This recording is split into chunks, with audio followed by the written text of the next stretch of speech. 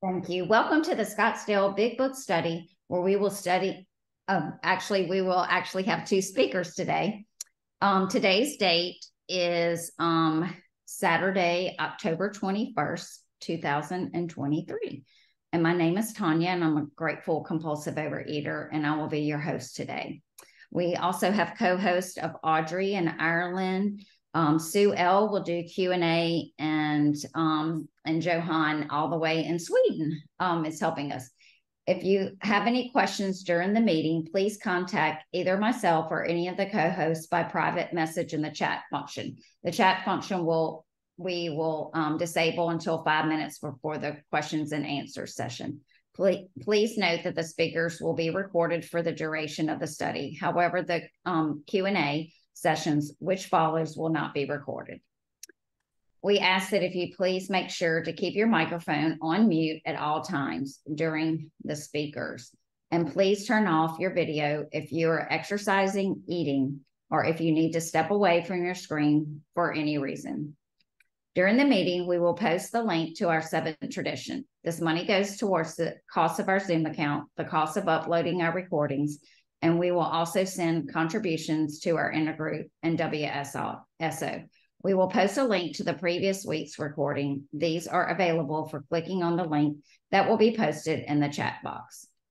Okay, and I will now turn over the meeting to our fabulous first speaker, Annabelle Z. I got the pleasure of meeting her in person, and we had, I believe it was either lunch or dinner together at the OA birthday party. And so I know she has a great experience, strength, and hope to share with us. Go right ahead, Annabelle. Well, thanks, Tanya. Yeah, meeting people in person at the birthday party. So good. My name is Annabelle, and I'm a recovered compulsive overeater and super, super grateful compulsive overeater. And I'm also recovered from restricting and yo-yo dieting and compulsive exercising and bulimia. And God, I have a mess with this, with food and self-image, and I no longer can control it. I'll just say a little bit about myself. You know, I don't have pictures because my top weight was only about 35 pounds more than I am now. Ooh, that's not true. I was heavier when I was pregnant once, but that came off really, really fast. Why? Because I was obsessed with losing the weight I gained in my pregnancy. So I was a compulsive dieter and restrictor more than anything, but my food obsession really started early on in life. I will say that I found alcohol when I was, well, my first drink at 9 years old. And I started drinking pretty alcoholically. It started binge drinking at age about 13. And by 16, I was drinking a lot. By 19, I found that I was an alcoholic. And I really couldn't leave it alone. And it's really all I thought about. It was not about relationships. You people were just there to get me to my alcohol.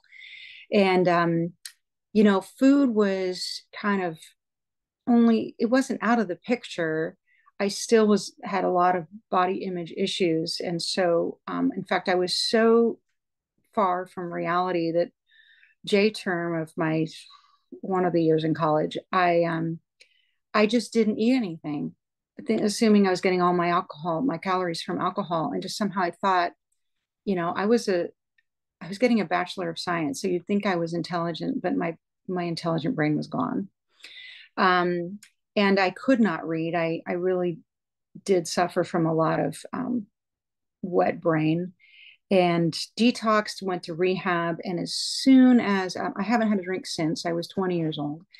And you know, as soon as I got to rehab, like food immediately became, I mean, I found large tubs of binge foods and ate them a lot.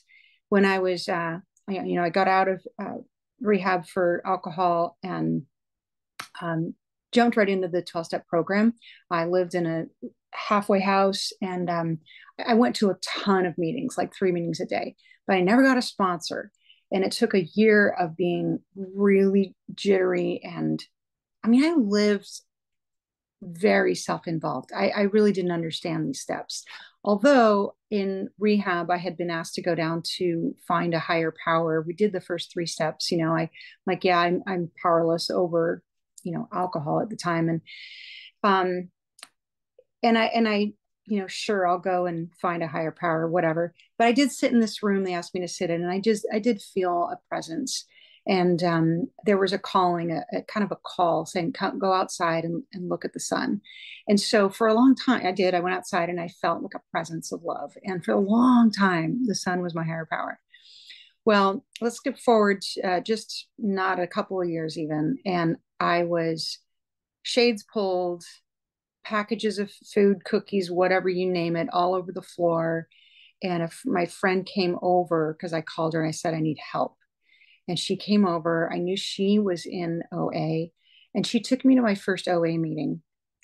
Incidentally, Harlan G was there. And I remember him well. I thought because of his accent, he's from New York, but he's not on today. So he's like, no, I'm from Chicago. Anyway, that East Coast accent. But I saw people and I'm like, yeah, that's cool. I just need to work a harder fourth step. I just need to work a harder AA program. Fast forward another couple of years, I'm in grad school and now I'm obsessively exercising. I'm underweight. I didn't menstruate for 5 months and I had to go see a doctor because I was absolutely batshit crazy. I was paranoid. I had no friends. I couldn't socialize. I just need to do another four step. I mean, I was nuts. I really, really was crazy. And I could not differentiate the true from the false for real in the sense that I, I did not know if people liked me or didn't like me. I didn't know who I was. It was awful, but I wouldn't drink. No, no. And I wouldn't commit suicide. No, no. But I thought about it. Um, I went to an OA meeting and I went to a meeting for young people with anorexia. And I thought, oh, these, honestly, I'm just going to be really frank. I was like, these losers, they can't get it together. Total denial. And so I'm like, I just need to work a better AA program. So let's go on for another 20 years like that. And yeah, I got my degree, I got married, had children, and I was the most controlling person. But if you told me I would just say that's just because you don't have it together.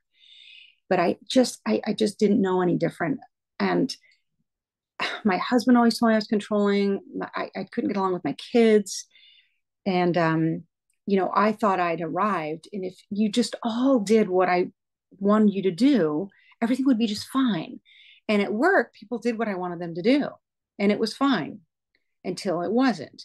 And I started being called into my manager's office.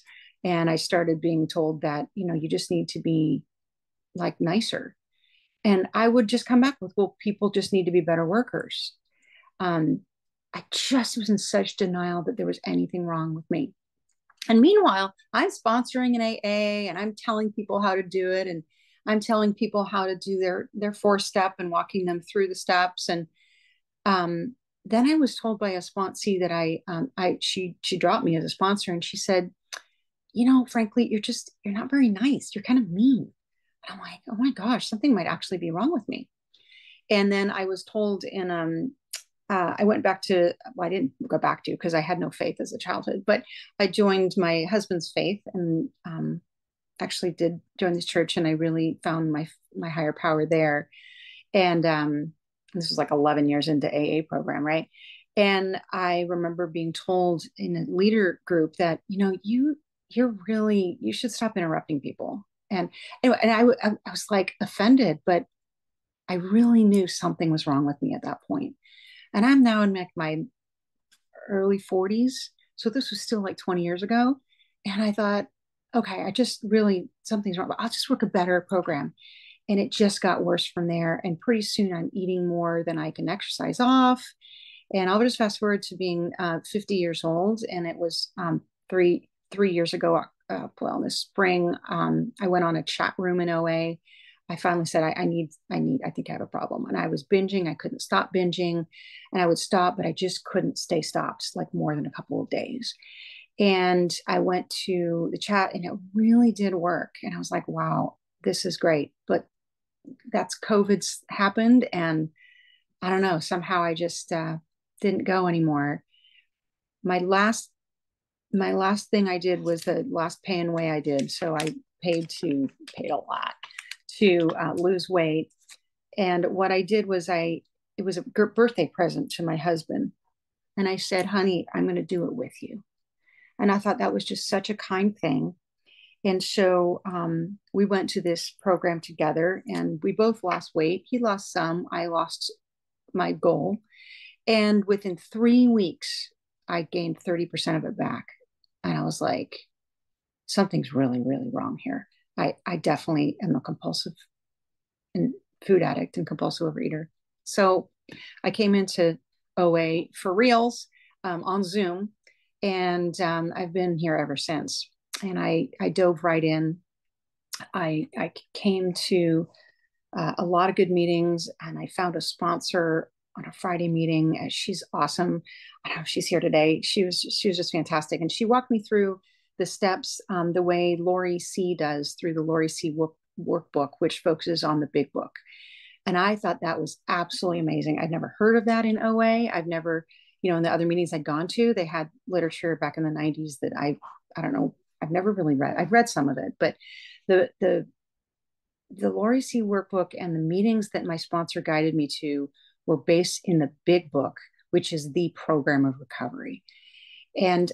But I looked at it through a different lens of my compulsive overeating. And I'm like, my food addiction is way more powerful than my alcohol addiction ever had over me. And that's not because I didn't, drink a lot and I wasn't powerless over alcohol. It was just that, I put it down and I was like, okay, I got this. And I still had a higher power, but with food, I got this gets me in serious trouble.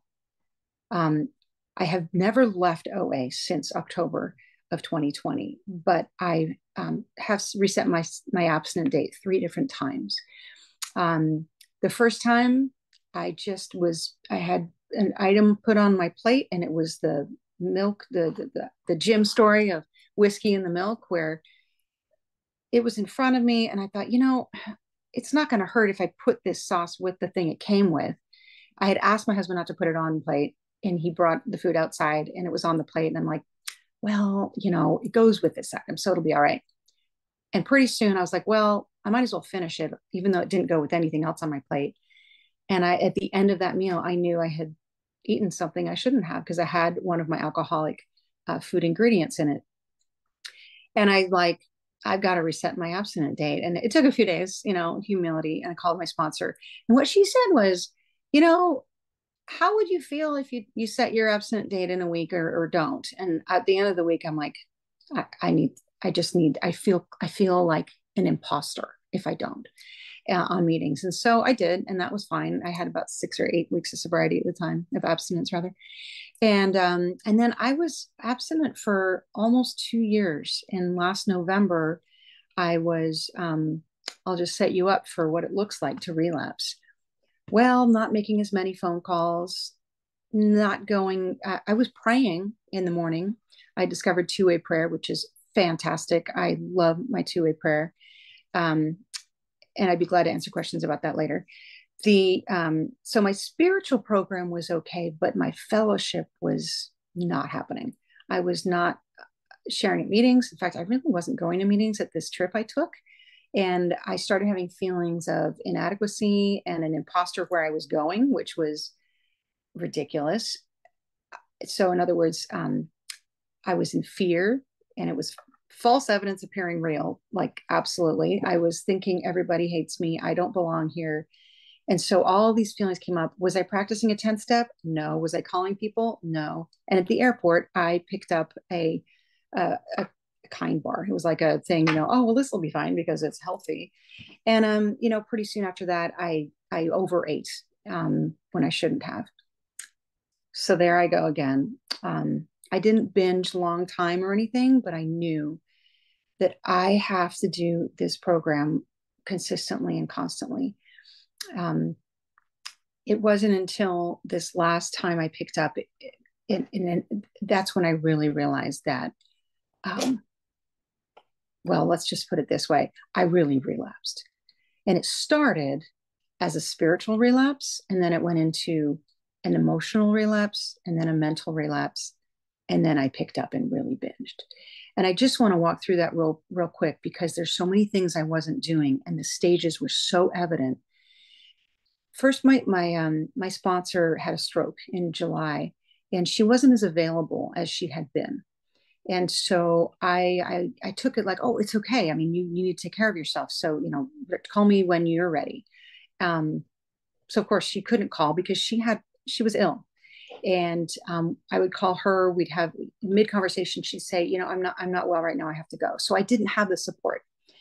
And what I should have done is get another sponsor, but I didn't because because, I have all these excuses, and I went on a trip.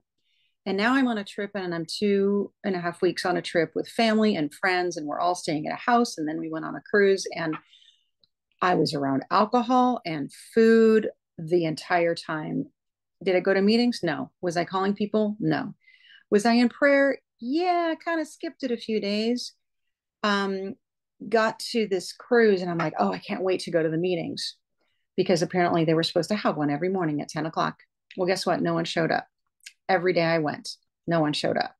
So now I'm depending on everything else, and nothing else is going my way, and no one else is going where I want them to go. And pretty soon I'm in an emotional relapse.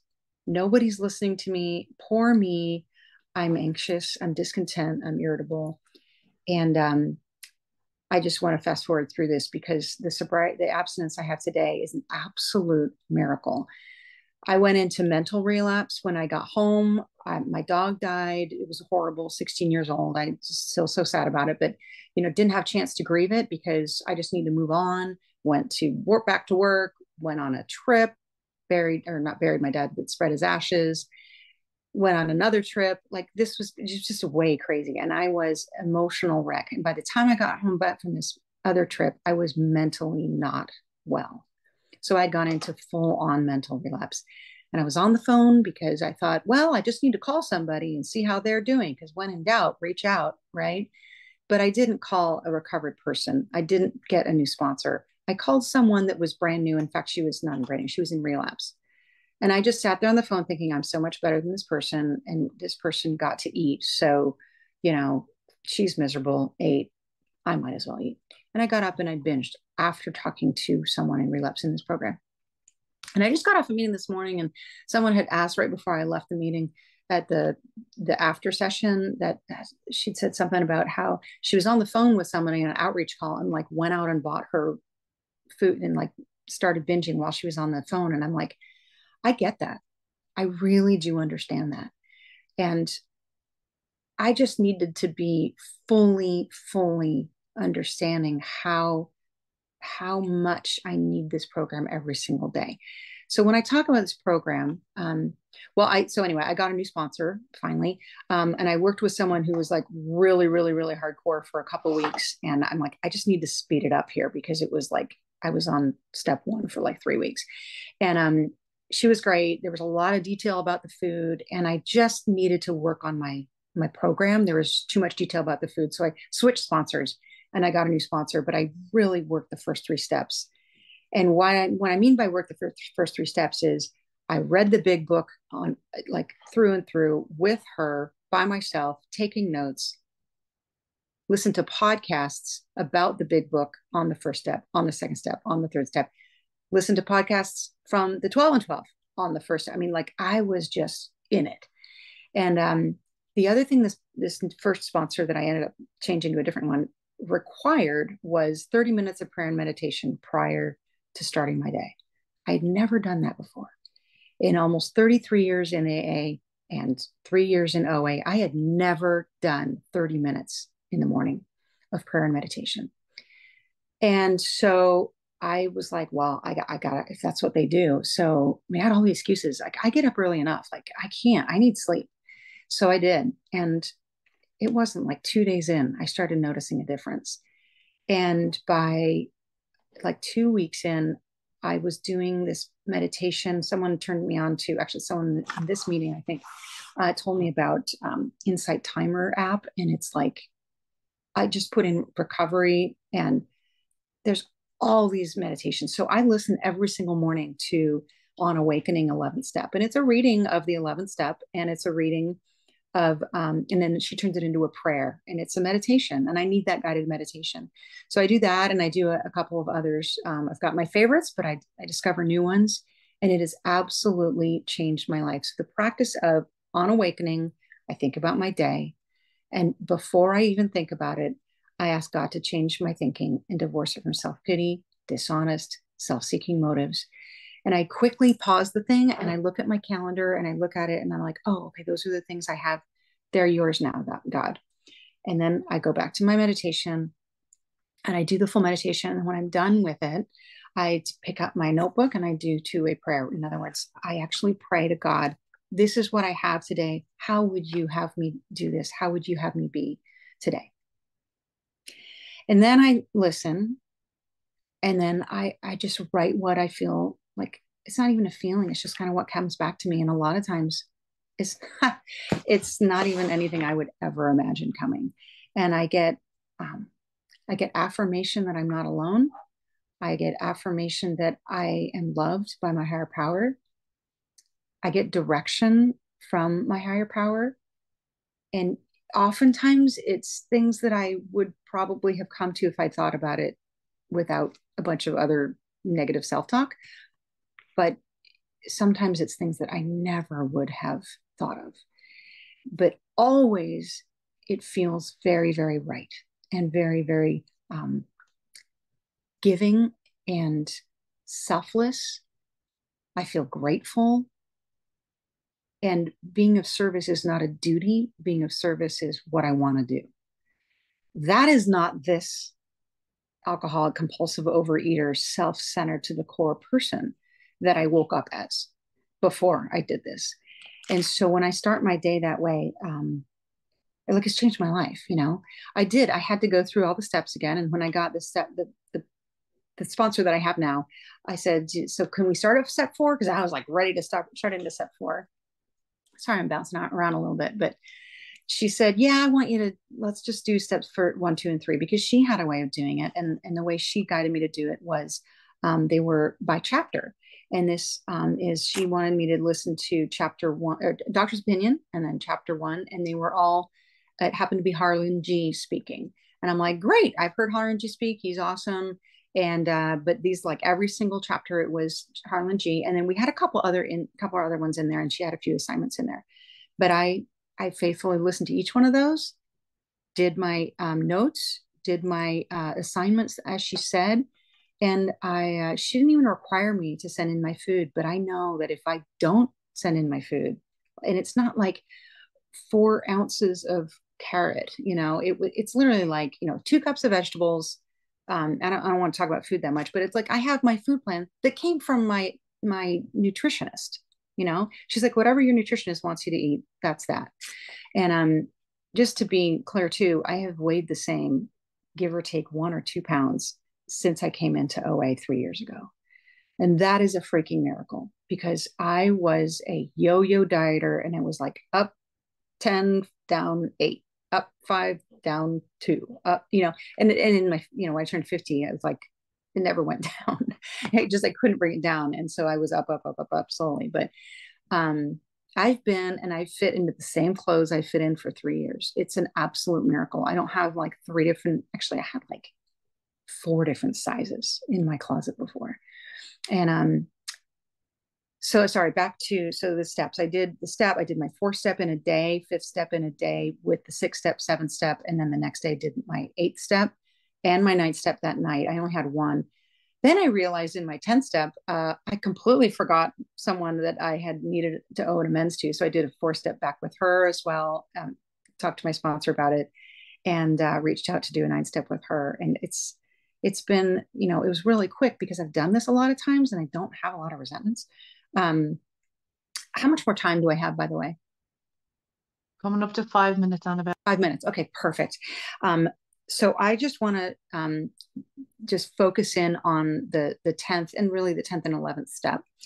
And I'm back to sponsoring my old sponsee, which is fantastic, because we continued during my whole process. Even when I relapsed, and I told her I relapsed, I continued to, we read through the 12 and 12. we've read through the big book together, and then we were just reading through the 12 and 12, and we were on step 10. And so we're through step 11. And it's just awesome because now we're going to step 12. And it's exactly where I'm at right now, back in my recovered state. So, and I say recovered because I'm recovered from hopelessness and a hopeless state of mind and a hopeless state of body. And I don't necessarily wake up that way at the crack of dawn, but I'm there once I do this recovery step, the 10th and the 11th. There's some things in the 12 and 12. I know we really focus on the big book in this meeting, which of course that's where my recovery comes to as well. But there's some little things that Bill Wilson what's the word that he talks about more in the 12 and 12. And in the beginning, it asks, can I keep an emotional balance, and can I live to good purpose in all conditions? And so I ask myself, am I in emotional balance? It's a really great spot check inventory. And in the 10th step in the 12 and 12, it talks about different kinds of inventories. There's the spot check inventory, which is kind of any time of day, all day. And it's what we call it the 10th step. You know, it's like, I'm irritated, I'm doubtful, I'm in fear. What is this? What's going on? And I can look, okay, this is a fear, or this is, I'm pissed off at somebody did something I don't like. Basically, like Harlan says, you didn't follow the script I had for you. I totally get that line of thinking. I have a script, you're supposed to follow it, these things are supposed to happen, and they don't. And I love it now because I can get to chuckle, go, oh, that was me and my plan, and that wasn't God's. So I like to follow God's script, except that he only gives me my part when it's my time to talk, and he doesn't give it to me ahead of time. So I have to trust God. But that's that spot check inventory any time of day when I'm agitated or doubtful. And then there's at the day's end, a review of my day. And it's not all horrible. I mean, I really do. I can note where, that was really, I'm glad I did that for my son today. Oh, I took that phone call when I didn't want to, because I do need to see where and affirm where what worked. Well, that's why I was so at peace the rest of the day, because I did my inventory this morning at 9 o'clock when I was already ticked off about something. And I did a 10th step and I called someone. That was great that I called 3 people today, because man, I stayed really sane today at work, or whatever it is. And then there's but I definitely also review, and was I selfish? Was I self-centered? Did I bring in bitterness or jealousy? Did I say something that might have aroused jealousy or bitterness, or make someone upset? So I look at that, and for the most part I get to say no, I didn't, and that's awesome. And then there's a full 4th step inventory that a lot of us do, maybe every 6 months or once a year. I think it's like, I know in my past experience, I do a full 4 step once a year, roughly. And maybe every 2 years, but once a year. And I have to do that because I don't even realize that there might be resentments that build up. I might even realize it. And the coolest thing about this program is that it's through a resentment, the 4 through the 9th step, which we shorten in the 10th step, but it's through that way of focusing down that we get to what we can change in ourselves. Because I know that if anything is wrong, and it says it in the 12 and 12, and of course in the big book as well, anytime there's something wrong with me, there's something wrong in the world, something wrong in my life, there's something wrong with me. And sure, other people cross me, other people do things that are wrong, absolutely. But does it matter? Because if I start fighting it, I have to fight. I have to stop fighting everything and everyone. I have to stop that fight and let God do all my battles. They're spiritual battles. God fights them. But what I can do is I can take my selfishness, my dishonesty, my fears, acknowledge who I harm, and ask God how to make restitution. I can take all those things and say, God, I want to be the opposite. What should I do instead? And I do that into a prayer, and I do that with someone on the phone doing a 10th step. And I pray, God, thank you so much for taking away my fear. And I turn to gratitude, and I turn to someone I can help. So I think that's probably my time. 30 seconds, Annabelle. Oh, perfect. Thank you so much for listening. I hope somebody got something out of it. Have a blessed day. Thank you, Annabelle. Beautiful share. Thank you so much.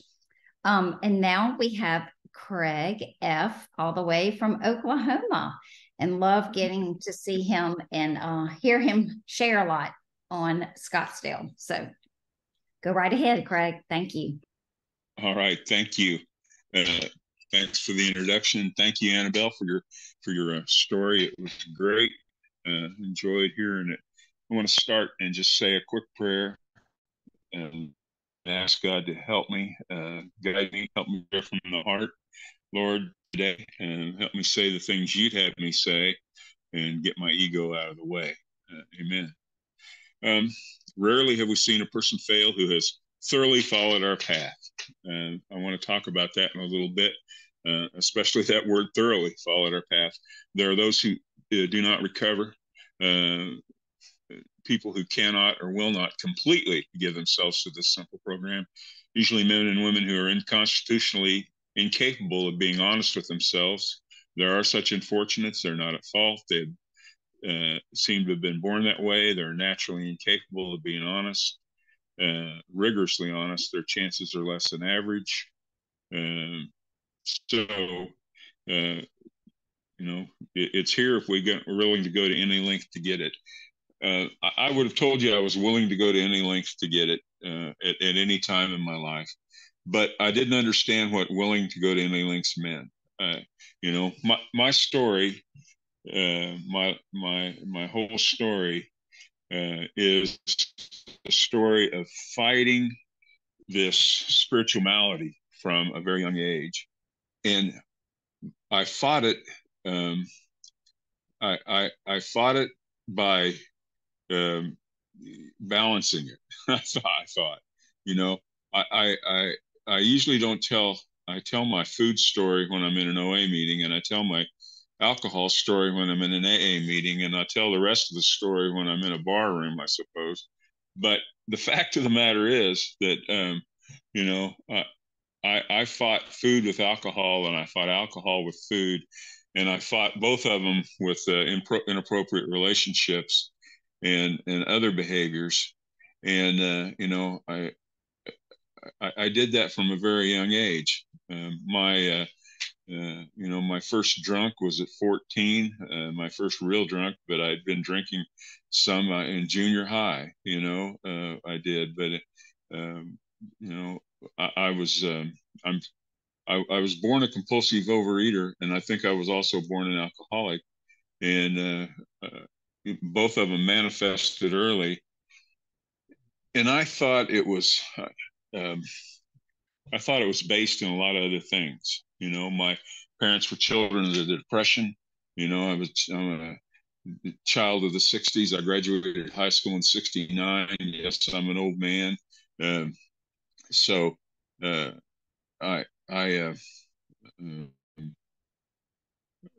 grew up with these parents, especially a mother who had grown up destitute in the Depression. She was from a family of 16 kids, and they went without food. And so our dinner time was stories of her nearly starving to death, sometimes as a child, going for days without food.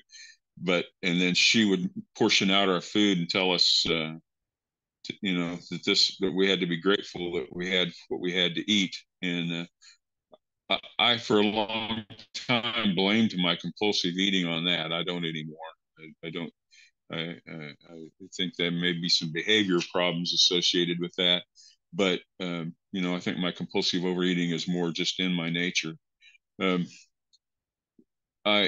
father was also an alcoholic, and my mother was the perfect codependent in many ways, and a codependent enabler. So anyway, I'm 6'4". I used to be. I've shrunk a little in my old age. I was athletic. I loved basketball. I loved hunting. I loved fishing. I played football and baseball. I loved them, but I didn't love them as much as I did basketball. And my eating and even my drinking didn't show up as problems physically for a long time because of my activity.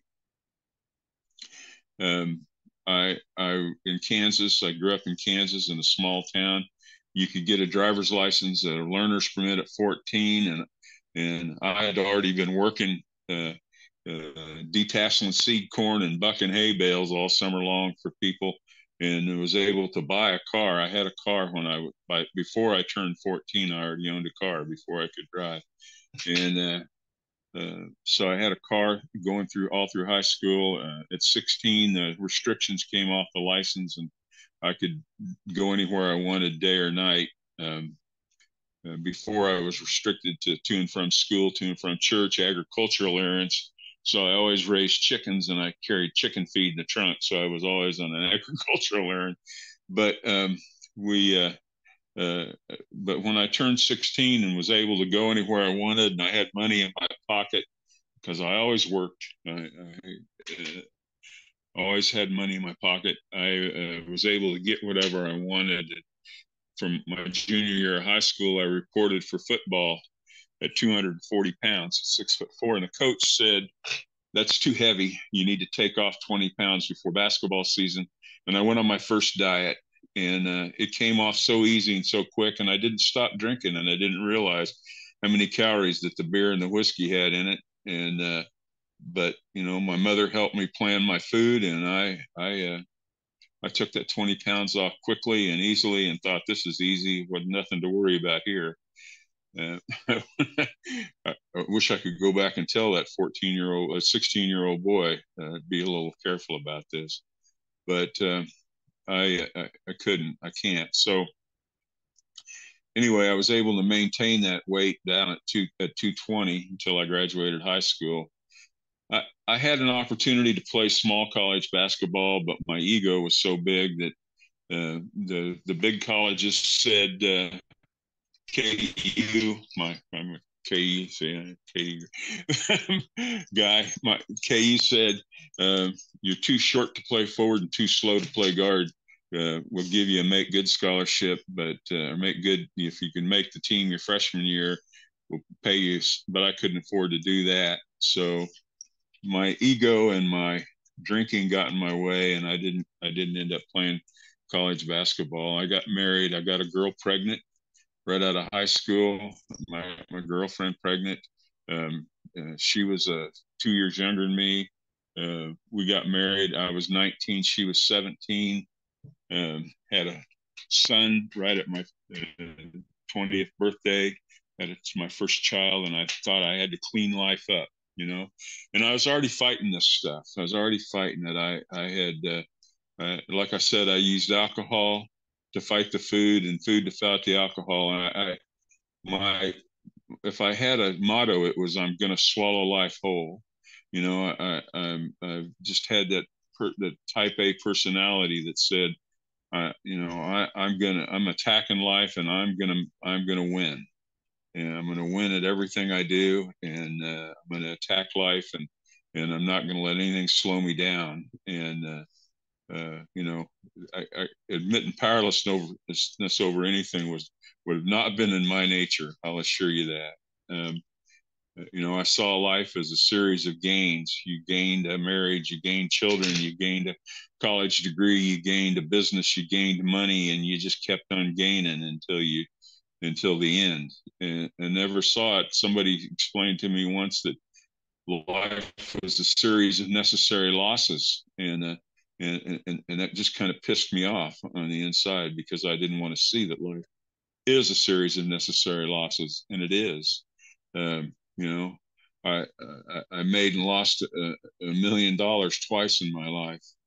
I built businesses and burned them to the ground. Burned marriage and several relationships to the ground. I used to rope with I got a little cowboy in my background. I used to rope with a guy, an old cowboy, that said every man in his life is entitled to one good horse, one good dog, and a lot of no good women. And I've had my one good horse, and I've had several good dogs. I got a couple now. And I've had a lot of women that were probably a lot better than I gave them credit for, but I didn't give them a chance. When I was getting divorced, I said to my friend, I don't know what happened to her. I'd been married 20 years. I said, I don't know what happened to her. She wasn't like that when I married her. And my friend said, well, she was being married to your sorry ass for 20 years that made her that way. And I said, it wasn't my fault. I was never home that much. I was out attacking the world. And, you know, I realize how stupid that is now, but it seemed to make sense at the time. That 20 years that I was married is a series of diets and a series of pay-in ways and a series of attempts to control the food and the weight, but never understanding that behind it all was a spiritual malady. You know, I believed in God. I've always believed in God from the time I was a child. I've never doubted the existence of God and never doubted that he was there in my life. But that's part of that duality, you know, that living with a foot in two worlds. I could believe there was a God and still have a wife and girlfriends. You know, I could believe there's a God and still do things that have violated my own moral code because I have a spiritual malady. You know, I have a me disease that says whatever it takes to make me feel good today is okay. You know, whether it's too much food or too much alcohol, it's whatever I need to make me feel good today. I managed to get a degree. It's a 5-year degree. It's a architectural engineering, Bachelor of Science. It's a degree that it's all the hours for a Bachelor of Architecture and all the hours for a structural engineering degree. And I have used that. You know, I'm still using that degree. I'm an estimator, project manager for construction companies. I built projects large and small all over the country, and it's given me a chance to live all over the country and see a lot of things and be a lot of places. And that part of my life's been good, but you know, I've still not maximized I've not taken maximum advantage of my talents because I have this spiritual malady, because I've let my ego get in the way. I've let my disease, my shortcomings get in the way. I couldn't see them. I couldn't inventory them. I couldn't uncover them because my ego made me blind to my side of things, you know. And so I went through that 20 years of being married, which brought me up to about 40. And in that time, my yo-yo dieted and my way up to 410 pounds. Now, you know, I lifted weights most of the time, and you know, at 300 pounds, I could still dunk a basketball. At 400 pounds, I couldn't. But you know, I would tell myself that I carried 400 pounds pretty good. What you can make of that, whatever you want, you know, ego or not. But you know, I certainly didn't want to be that heavy, and I fought it and I fought it. But the marriage fell apart, and you know, I blamed her for a long time because that was the easy thing to do. You know, but when we get to the fourth step, one of the things I think we learn is that fourth column is the most important column because it's the one thing that leads to change. What was my part? What could I have done different? What did I do to set things in motion? And you know, I got to inventory that and see that I had a part, that I set things in motion, that I had more than a part in that it was, and that's the only thing I can change. If there's going to be change, I can't expect anybody else to change. I have to change me. But towards the end of that marriage, we were living in Arizona at the time, and I was actually working in Allentown, Pennsylvania, and flying back and forth, and seeing my ego would say, well, I'm so valuable, they had to fly me back and forth. The truth is that I was handling a pretty big lawsuit. And so I was back there, and she said she was unhappy and thinking about a divorce. And we'd had some frank discussions. In order to get a divorce in Arizona, you have to get, at the time, if you had minor children, you had to get counseling. So we went separately to a counselor, to a counseling group. And I got lucky. I walked, the counselor that I got was 20 years sober in AA. And he talked to me for an hour, and he said, at the end of that hour, he said, here's what I want you to do. He said, I want you to go to Overeaters Anonymous, and I want you to go for a year. And at the end of that year, if you're ready to be honest with me, I want you to come back and see me, and maybe we can do some good. And I don't know. I mean, I was a bar fighter. You know, I've never walked away from a fight in my life, and I wanted to pop him in the nose. I mean, I just was so close to popping him for telling me that but he was true. It was on, and the reason it irritated me so much was he was right. I was not being honest with him. I had a mask up. I was trying to show him a face that was different than who I was, you know. And he was right. Counseling wouldn't do me any good. None of that would do me any good, because I have the capacity to be honest, but I wasn't being honest, you know.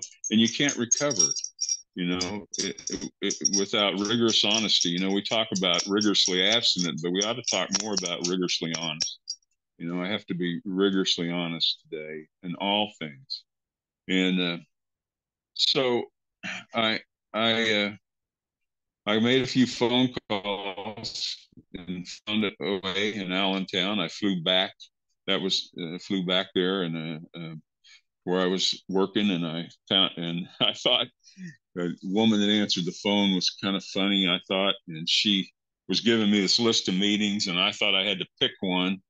And she was trying to tell me to go to a meeting that night, and I said, no, that one on Monday night's real close to my hotel that I'm staying at. I think I'll just go to that one. And she's, well, how about tonight? And I'm going, well, I thought I had to pick one. You know, you're going to go to one a week. So I went to the one on Monday night, and they had a speaker, and the woman, I just didn't get to me. I thought, this is crazy. This is maybe some kind of cult that they sent me to. I don't know. They haven't asked me for any money yet, but I think they're about to.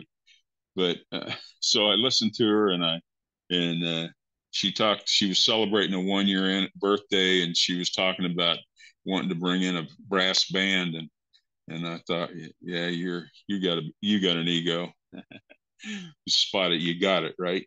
But anyway, I left there and unsure about what I was going to do, and I had to go back to Arizona right away, because we had a deposition we had to take, and it was critical. And so I flew back and spent the weekend, and a tense weekend with the wife and the kids, and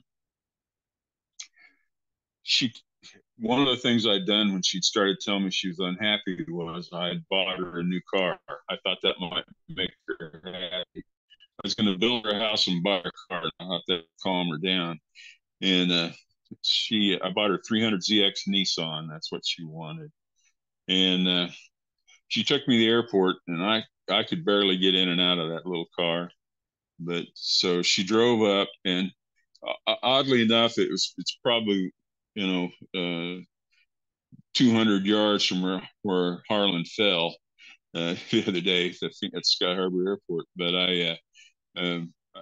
she pulled up to the gate, and pulled up to the door, and I got out of the car with my carry-on bag, and she handed me a letter out the window of the car and hit the gas, about tore my hand off, because the letter said she'd made up her mind. She wanted a divorce, but she went on to take my inventory with that letter. to tell me everything that she didn't like about being married to me. And I don't know if I saw that letter or not, but the fact is it was probably true. Those days, those traveling days like that were always days that I didn't have any, I wasn't in an office, I had anything to do. So I would, eat in the airport at Sky Harbor. I'd get some drinks. I'd have a drink on the airplane. Usually I change planes in Chicago or Atlanta, depending on which way I was going, and then have and there'd be a little layover, so I'd have a few drinks there and maybe eat another meal, and then I'd have a flight to Newark. Because usually what I did was flew in and out of Newark, and I'd have a few drinks on the airplane going, maybe eat the meal if they were serving it, land in Newark, have a few more drinks, catch the shuttle, and by the time I got back to the hotel in Allentown, I'd be I'd hope the shuttle would take me up to my room, because I couldn't walk very far by then. It was, tell you that I'd been eating and drinking all day long, and that day I didn't. That day I sat there on that airplane, and read that letter over and over again, and realized that I was spiritually, morally, financially uh, uh, bankrupt. That I was bankrupt in every way somebody could be bankrupt. She admitted in that letter that she had ran up a whole lot of credit card debt. We get those credit card applications in the mail, and she'd gotten every one of them she could get and maxed every one of them out. And I got stuck in the divorce with I got out of some of it, but I got stuck with about $100,000 in unsecured credit card debt. And, that was one of the things I had trouble forgiving her for. But, I realized that it was her acting out. It was her disease. And, it was in reaction to some of the things that, my vacancy, my emotional vacancy, my not being there and being part of that marriage for a long time. So I sat on that airplane, and I came to that realization, and it was a Monday, and I got back to Allentown, and I went to a meeting that night, that same meeting. And this time there was another speaker, and this time I heard what the speaker had to say. And this speaker talked about how she had the hole in her soul. It was the first time I'd ever heard that. And she talked about how she tried to fill that hole in her soul with Diet Coke. God, how many Diet Cokes I used to drink. How she tried to fill that hole with men. How she had to try to fill that hole with sex, with relationships, with alcohol, with food, with drugs. How she tried to fill that hole with everything she could think of, and nothing filled that hole, because it was a God-sized hole, until she got to program. And I realized that I had a hole in my soul, that I had this same spiritual malady, and that I'd done pretty much the same thing from a different angle at times, but the same thing. And when she was done, I have a John Wayne concept of myself, and I probably have cried 3 times in my life, maybe 4, and that was one of them. And I sat there and I realized that it was me, that my trying to eat life whole thing had not worked, that I had tried to be large and in charge, and it made me large and not in charge. And I sat there as at 410 pounds and in a shipwreck. I got a sponsor that night, a good guy. He started to take, we sat down, we outlined the foods that I couldn't eat, the foods I shouldn't eat. He told me to take alcohol out of my food plan because of the calories. We still didn't address the alcoholism. We just took it out of that. I wasn't ready to admit that anyway, but we did that, and we started to work the steps. Started to kind of work them with the big book, and I did the first 3 steps with him over the next couple of months, and because now I have a lot of time on my hands, I'm going to the gym every day. I'm doing an AA meeting at lunch. I'm doing an OA meeting in the evening, and there's the company belongs to a 24-hour tennis club and gym, and I'm going over there after the meeting in the evening and working out, lifting weights. 5 and I minutes, lost Craig. weight. Thank you. I lost weight rapidly. I got down. In the first 10 months, I dropped 140, 150 pounds. I got down to 260. Got down pretty close to, getting close to my playing weight. My ego got bigger than my belt size, though, because I was doing it. I thought, I still hadn't got a hold of the I'm powerless concept. I still hadn't gotten a hold. I'd gotten a hold of the fact that I had a spiritual malady, but I hadn't gotten a hold of the idea that the solution to that spiritual malady was this spiritual awakening. I'd read There's a Solution over and over again, and I wanted that. I could see the solution was in there, but I couldn't quite see how to get there. And I kept thinking, if God would only just hit me with that white light experience like he did Bill, then everything else would work out. What I missed was the line in the 12th step.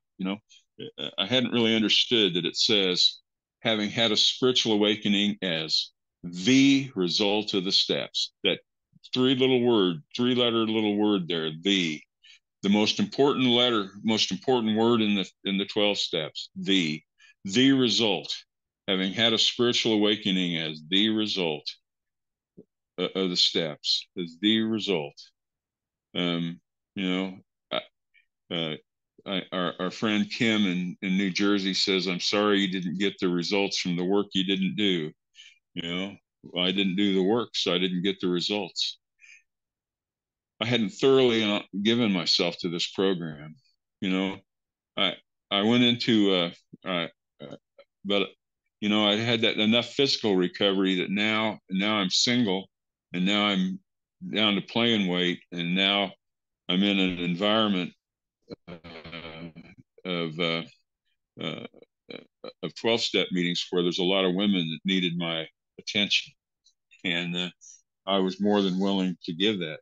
And I'm not saying that to brag. I'm saying that because I'm still using something other than my relationship with God to keep me sober. I'm still using some alcohol, food, relationships. I'm still using something to fill that God hole. I'm trying to use God, but I don't know how. And I got into a relationship. I ended up moving after a year. I got here. I didn't pick up my 2-year chip. I got in a relationship with a woman. We had a child together. I thought it was the love of my life. I wasn't ready to handle that. Woman I met in program, still one of my best friends. Didn't work out. I crashed and burned. When the relationship ended, particularly, I crashed and burned. I ended up gaining, yo-yoing my way up to 520 pounds in relapse. Never quit working, but at 520 pounds, I got up one morning. I had lymphedema in my legs. I got up one morning to go to work, and I didn't have the strength to stand up. I couldn't get out. I had a dressing chair, an easy chair in my room, and I'd sat down in the chair, and I didn't have the strength to stand up. And I'm too hard-headed to have called anybody for help. I had my cell phone in my hand, but I didn't call, and I spent several hours trying to stand up, thinking if I could just get this angle or get my legs under me that way, I could stand. And then I thought, if I can get down on the floor, I'll crawl over to the bed and I'll pull myself up on the bed, and then I can stand up from there. And I got down on the floor and I couldn't get up on the bed. And so I finally I called my son, the son I had with the 20 years earlier or 25 years earlier with the woman I met in program, the woman that I broke up with. And I called her that broke up with me. And I called the son he'd played college football, and he's big, he's 6'5.5", and played offensive line at 300 pounds, solid muscle. I called him and I said, "Can you come by and help me? I'm down on the floor and I can't get up." And so he said, "I'll be there in a minute." But he called his mom, and his mom called me and said, "Listen, if you're too weak to stand up, you're going to the hospital." And I said, That's time, Craig. "Can I have a few more minutes? I want to get off the floor here." And I said, you know, if I'm gonna, I'll call the hospital, I'll call the ambulance. And I called an ambulance, and 6 big firemen came and they rolled me on a tarp and they picked the tarp up and put me in the hospital, and took me to the hospital. And at the hospital, the doctor said, "You have a septic infection in that lymphedema in your legs, and we're going to keep you 3 weeks on an IV antibiotic." And my ego said out loud, "I'm too important at work. I can't stay here for 3 weeks. Can you just put a PICC line in and give me the antibiotics, and I'll put them in change the bag 4 times a day?" And the doctor says, "You don't understand." She said, "If you don't do this just right, you got a 25% chance of dying in the next 3 weeks. And even if you do it right, you got a 40% chance of the infection coming back, and we'll have to take your legs off at the knees." And she said, "So if I were you, I'd quit worrying about what they need you at work or not, and lay back in that bed and let us take care of you and save your legs and your life." And I laid down in that bed that night, and it's another time that I cried. And I cried out and I said, "God, I'm all in. Whatever it takes, whatever I have to do, whatever I have to confess to, whatever I have to make amends for, whatever it is that all those things I've been holding back on, I'm ready. I'm in. I'm yours. Help me. I'm beyond my own ability to help myself." And my friend, this mother of my youngest child, came the next morning, and I told her what had happened, and she said, "Here's the number for Vision for You, and here's a number of a guy that might sponsor you, and his name's Harlan G. And why don't you call him?" And that was 7 years ago. This October is 7 years ago, the 12th of October. And I called him. We started working the steps, and then the 3 weeks I was in the hospital, I was making amends when I left the hospital. And I haven't eaten compulsively again yet, ever. And it's been a rough journey. I've had a minor heart attack, a pacemaker, intestinal surgery. I've had a litany of problems over these last 7 years, but I wouldn't trade them for anything. I've lost 150 pounds, and the weight's coming off slowly, but it's coming off. But more important, I've had a spiritual experience, and it's filled that spiritual hole. And today, I have a life that's beyond my wildest expectations. Even though there are things that I would do better, different, I still wouldn't change a thing. And with that, I'll pass. Thank you. Thanks for letting me have a little extra time.